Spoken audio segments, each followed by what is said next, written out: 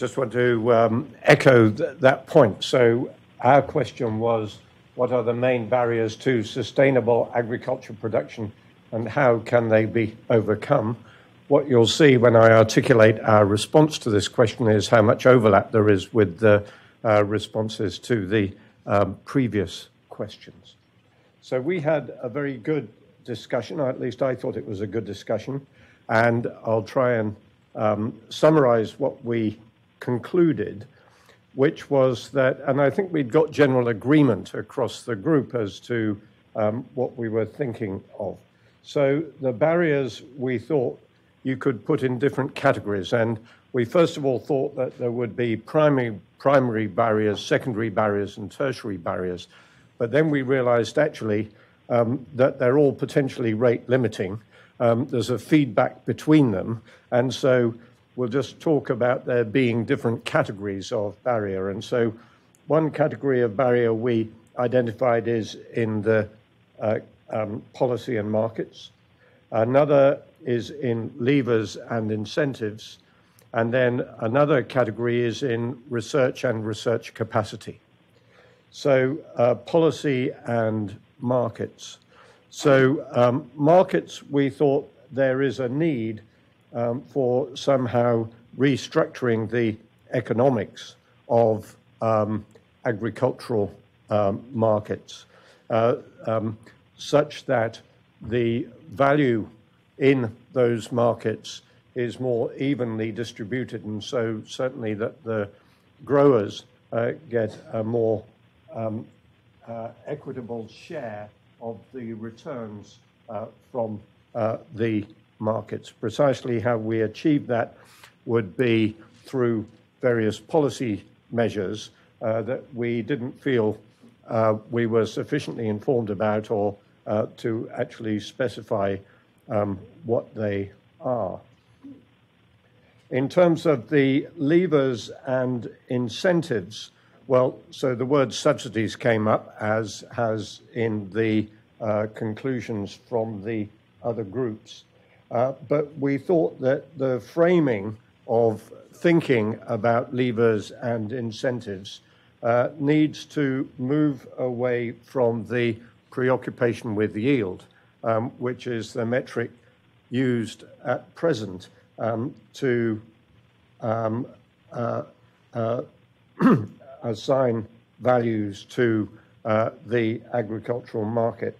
So we didn't come up with an all-embracing term that we could use to replace yield, but we recognized that it had to have a component to it that recognizes sustainability, and it also has a component to it that recognizes the quality of the food produced in the agricultural system.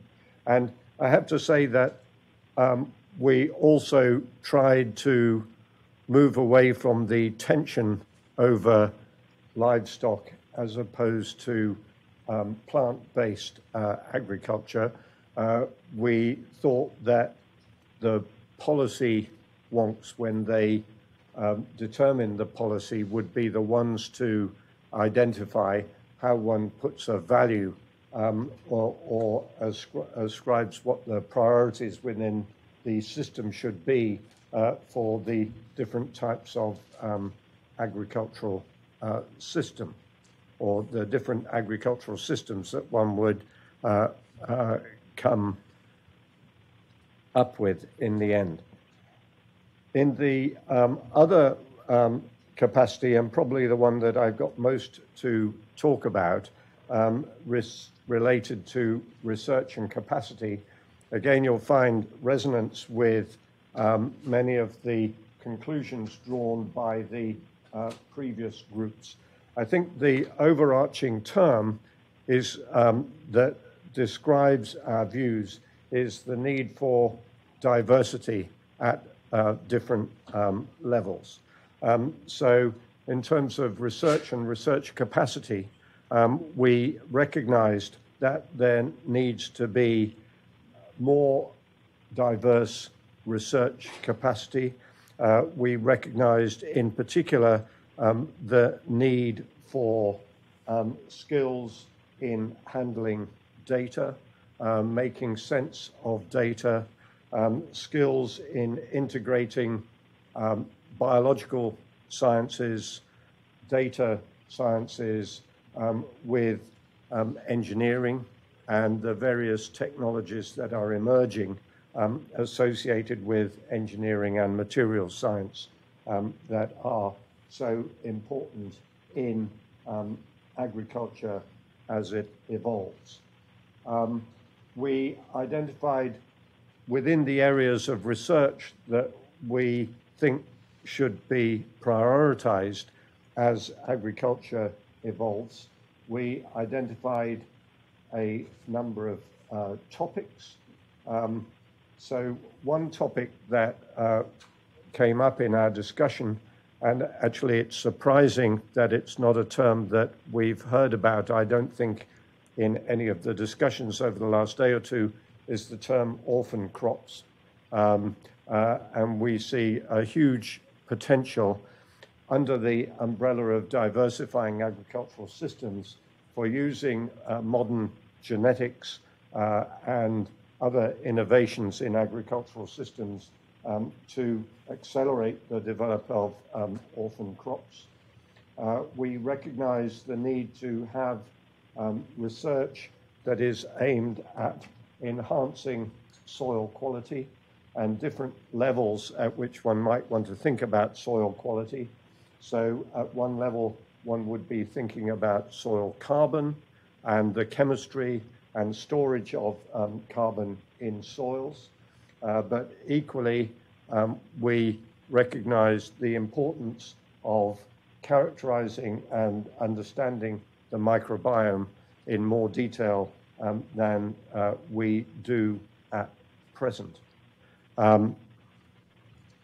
We recognize the need for, well, I've said this already, multidisciplinarity, interdisciplinarity, international coordination in research.